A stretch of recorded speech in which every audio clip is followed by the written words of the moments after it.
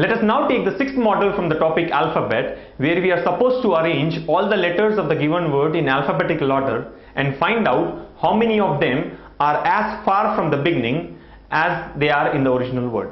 Let's look at the question.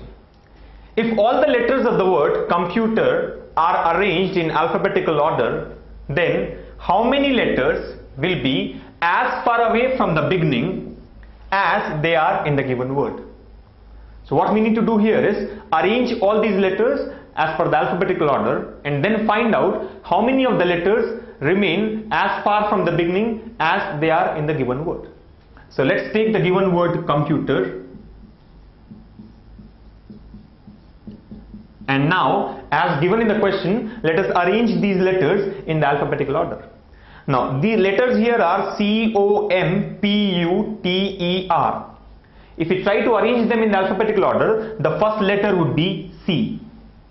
The second letter which comes in alphabetical order here should be E, followed by the letter M, which is followed by O. Then comes P, then R, T, and finally the letter U. So as you have seen here, all the letters have been arranged as per the alphabetical order. That is C-E-M-O-P-R-T-U. Now we need to check how many of these letters are as far from the beginning as they are in the original word computer. Now that is nothing but we only need to check how many of the letters remain in the same position. So without worrying about whether they are as far from the beginning or not, let us just check how many letters are in the same positions. So if we see here, the letter C is in the same position in the original word as well as the word which is obtained after rearrangement.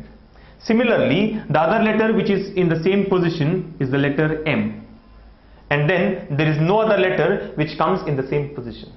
So we can say that there are two letters which are as far from the beginning as in the given word. So the answer here for this question should be 2. So this is how you can obtain the answer for this question, simply by arranging them in the alphabetical order and finding out how many letters are there in the same position. That's all from the topic of alphabet.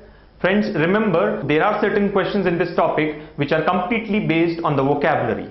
So don't waste a lot of time for those type of questions and find out the best possible answer in 30 to 45 seconds. Or otherwise, leave those questions and simply go to the next one. See you in the next session. Thank you.